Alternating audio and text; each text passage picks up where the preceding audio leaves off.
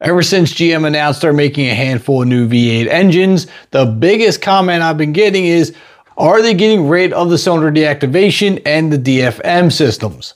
Well, I have good news and I have bad news. The bad news is, it's definitely getting the cylinder deactivation. Not only is it getting it, GM is in the middle of redoing the whole system, redesigning it, and this could be better or worse. The good news is, it could totally replace the DFM. You won't have to worry about that because if this works out the way they planned it, they're not going to worry about the DFM anymore. But they did file some new patents, and the patents are showing some detailed design ideas that GM has, and I'm not so sure about this. Here's picture number one, part of the patent, and to me, this just looks like a normal V8, right? Nothing looks special about this right now. But here's what it says. The system described in the GM patent is intended for use in engines with rocker arms and push rods, also known as overhead valve engines. They rely on controlled hydraulic pressure to disengage the valve actuation on certain cylinders. It's possible that the system will be implemented with the new Gen 6 small block engines and could even replace the DFM system introduced on the 2019 Silverado and Sierra. So right there, DFM could possibly be eliminated, but we're still getting the cylinder deactivation. It also says at the center of the system, this is where it gets weird. At the center of the system is a rocker shaft that mounts to the engine assembly and contains an internal bore of hydraulic fluid. An oil control valve, also known as an OCV, is mounted to the rocker shaft and coupled to the internal bore.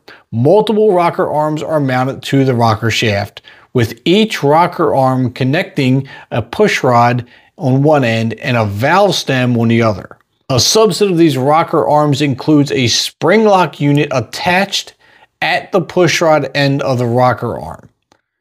So now it sounds like instead of hydraulic lifters, we're going to get hydraulic roller rockers. Good news, if you want to see any kind of good news here, is that when the system fails, it'll be easy to access. Just pull the valve cover off and hopefully you can get to it from there rather than tearing the whole engine down. But there's a lot more. Here's another picture. Obviously, we got the camshaft here with the roller lifters, cylinder heads above it, all the push rods and everything in between. And I'm guessing this big old log of a thing here is going to be the hydraulic valve system that the rockers are going to attach to. I don't know. It's more complication than we need.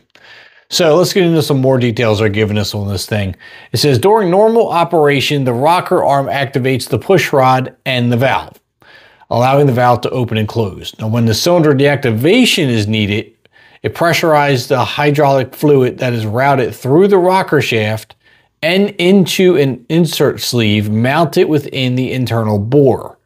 The insert sleeve includes a feed port that directs the hydraulic fluid to the OCV, as well as the feed pocket that transmits fluid from the OCV to the spring lock unit within the rocker arm. All right, so it sounds like the rocker arm is this huge ordeal itself. So your typical rocker arm, which is usually stamped steel, this thing's going to be quite complicated with valves and locking springs and things like that, where when the fluid goes through them, basically shuts down the rocker arm the way it would a roller lifter or the hydraulic lifters in the old system. Well, like I said, good news is at least it'll be easier to access. It says when the high pressure hydraulic fluid reaches the lock spring unit in the rocker arm, the unit disengages the rocker arm from the push rod. Yeah, this sounds like it's going to be a nightmare. This doesn't sound like it's going to be good either.